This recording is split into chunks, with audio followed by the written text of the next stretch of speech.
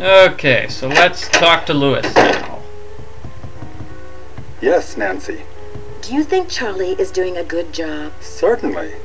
He's rough around the edges, but he's reliable and learns very quickly.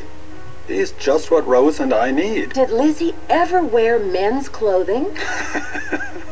I'm sure she played some roles where she had to dress as a man, but she was quite an elegant woman, quite fashionable for her time. Do you know what gumbo foo means? Where did you hear that? You need to say you read it in the magazine, because if you say it's the book, he gets... Well, here's what happens when you say in the book. I came across it in a book. No doubt the book I have locked in my briefcase. I thought someone had been in there. I think I'll need to have a word with Rose about this. Nancy, I'm ashamed of you. Everyone in this house expects some degree of privacy, and you have obviously violated that trust. Your behavior is completely unacceptable. No arguments. I cannot stand to have someone so inconsiderate in my house. I've arranged for Abby to drop you off at the airport. I'm sorry it has to work out this way. Goodbye. Okay, so, yeah. So, don't say you came across it in a book. Do you know what gumbo foo means? Where did you hear that? I read about it in a magazine. I see. As I recall, it means House of Great Books. After the Great Earthquake, many books and documents were stored in private homes to save them from the fires. The Chinese called those houses gumbo foo. I won't keep you any longer. Goodbye, Nancy. Okay.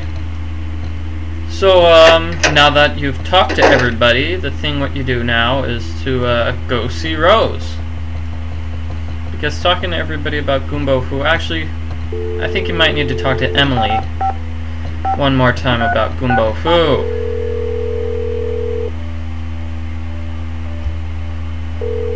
I think so. Let's see. Hi, Emily. It's Nancy. Listen, my dear, I'm off to a photo shoot in Mexico, even though I don't know why they're sending me down there again. I just got back a couple of months ago, but who knows what goes on in my editor's mind, always thinking of new ways to make my life miserable. Anyway, what was I saying? Oh, yes, I'll find out what that phrase means before I go, okay? Okay, good luck. Okay, so, you needed to talk to Emily one more time. Let's see if Bess and George have anything fun to say. Since this is probably the last time I'll use the phone.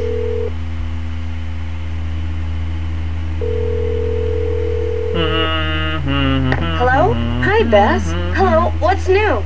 Can you guys give me a clue? I'm not sure what to do next. What in the world is gumbo foo? You'll need to ask around to find that out. I should get going. Talk to you later. Goodbye. Okay, never mind. Talking to Bess and George was a silly idea. Aww, which is lame. I like Bess and George. So, now that you've talked to everybody about Gumbo Fu, and Emily has promised to give you the translation, you go see Rose. I'm glad you dropped by. You know, I wanted to tell you that you'll be alone in the house for a while. Everyone is going to the Winter Festival, and Charlie's studying for finals. I also took down one of the tapestries in your room for dry cleaning, and what was the other thing? Oh, a messenger dropped off a letter for you. I put it in your room. Okay. I can see you're busy. I'll let you go. Thanks for your help. So, now that you've talked to everybody about Gumbo Fu, and you talked to Rose, apparently now everybody leaves. And Nancy's going to be alone in the house until the rest of the game. Ooh, spooky. Nobody's around. See, Abby? Hello. Oh. I'll let you get back to what you were doing. Ta-ta for now. Oh, I thought nobody was supposed to be around. Sorry about that, folks. In any case, let's pick up the letter from Emily. That tells us what Gumbo Fu is. Here it is.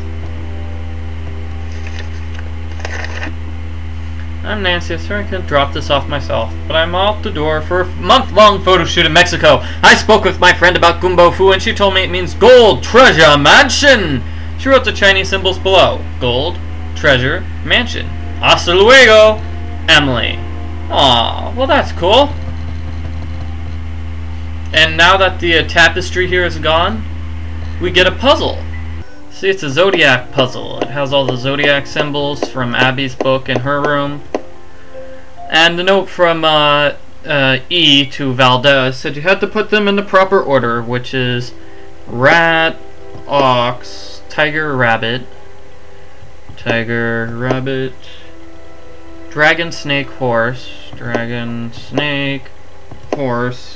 goat, monkey, rooster, dog, and boar. And this is the reason you've been collecting all those Chinese symbols. And each symbol stands for a specific word, and each of the words is on the tapestry in Nancy's room, so you've got to click all of them in order. So it's child, this is child.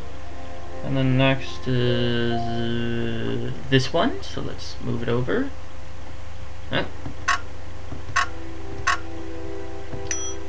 Okay, and then third is this crazy looking thing here. Let's move it on up. Fourth is this one. Okay. And then fifth is I, which is this one. Six is, what's number 6? 6 is this one. That was easy. 7 is moon. And where's moon? This one's moon. Then king.